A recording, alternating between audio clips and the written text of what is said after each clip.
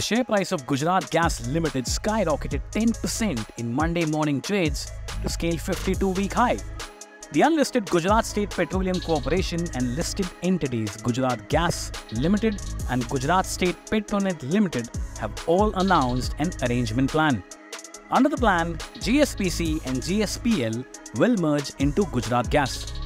A new transmission and distribution company called GSPL Transmission Ltd will be formed, which will thereafter be demerged and listed.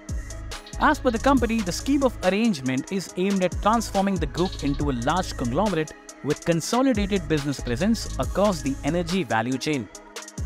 Here are the key highlights of the Great Gujarat Gas Merger. GSPC merger with Gujarat Gas will take place with the issuance of 10 fully paid equity shares of 2 rupees each of Gujarat Gas, of every 305 fully paid equity shares of 1 rupee each held by the shareholders in GSPC.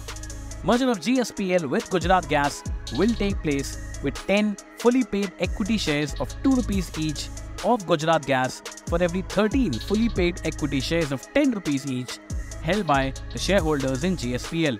As part of this restructuring, Gujarat Gas Ltd's gas transmission business will be demerged and listed separately as GSPL Transmission Ltd on stock exchanges.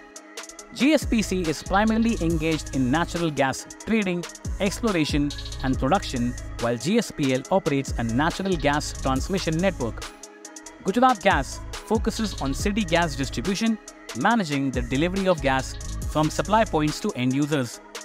The proposed scheme is subjected to various regulatory approvals, including from the Ministry of Corporate Affairs, the National Stock Exchange, BSE, SEBI, and shareholders and creditors. On August 30th, Gujarat Gas's shares closed at 605.5, marking a 0.36% increase. By the time of filing the story, the Gujarat Gas was trading at 670 rupees a share at the NSE. As per analysts who spoke to Mint, the objective of the merger is mainly to solve the slightly complex holding structure to unlock the value of Gujarat Gas shares being held by Gujarat State Petronet.